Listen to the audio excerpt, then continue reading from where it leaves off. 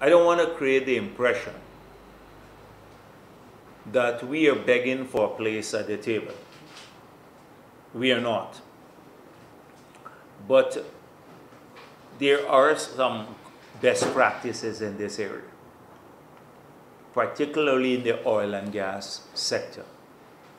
And the model that we have studied and we have looked at, or the several models we've studied, show that the ones that yield the best results are in managing oil and gas resources for the good of the country, are models that emphasize an apolitical approach. That was opposition leader Jagdeo speaking about what his party would like to see take place in the oil and gas sector. Jagdeo explained that not only should the political parties be included in the discussions, but also members of civil society and interest groups.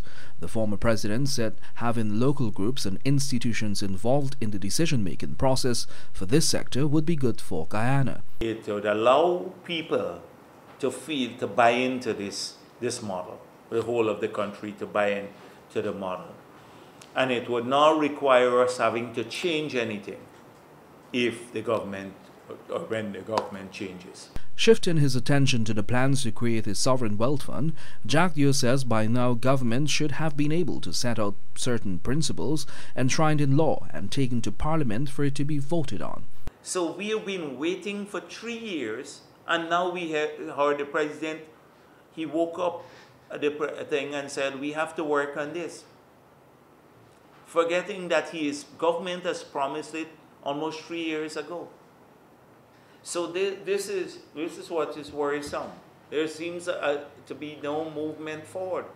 It's just the talk about, oh, we have to do this, it's important for safeguarding the resources, and there will be a transformation in the lives of the people. The opposition has already made it clear its position that it does not feel that Guyana was properly represented by the current government to get the best possible deal for its newfound resource. The People's Progressive Party has since called on government to renegotiate the production sharing agreement with ExxonMobil in an effort to secure more for Guyana and its people in future years. The opposition has also expressed willingness to support any motion made by the coalition government in the National Assembly to have the oil contract renegotiated with ExxonMobil.